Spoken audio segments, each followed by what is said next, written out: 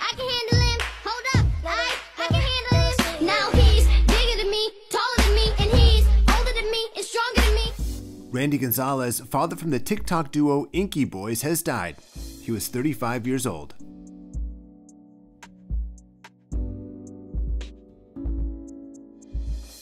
A source close to the family tells TMZ that Randy died following his battle with colon cancer, a fight he was open about with his fans on social media.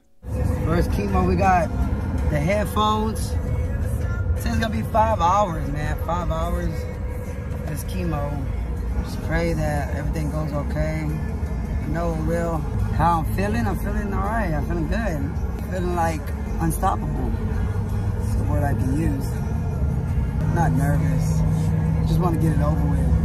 Randy and his son Bryce are known for creating funny viral videos together. Think I came down here for nothing? You gonna give me some gas money? You got $5 on you? Yeah, the pair blew up after starting their TikTok journey in 2019. Where did the Enkyboys go? Bryce, tell them where we went. We ain't going nowhere. We ain't going nowhere. We can't be stopped now, cause we're Enkyboys for life. And Bryce's popularity even got him a role on NBC's Lopez vs. Lopez. My dad loves Target. Yeah, well, good thing he's not your real dad. Yes, he is. Mommy says you just say that to mask your own insecurities since your dad left you. Damn. I cut like a knife up top. The fact that my grandkid on the show has 17 million TikTok followers is disheartening to me as a performer, but we'll catch up. No, I mean, I'm a grandfather in this show too, so, yeah.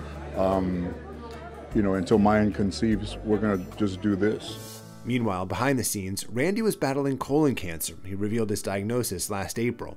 He told fans he was given 2 to 3 years to live, but that chemotherapy could extend things a possible 5 more years. It's been so amazing that God keeps on blessing me and my family.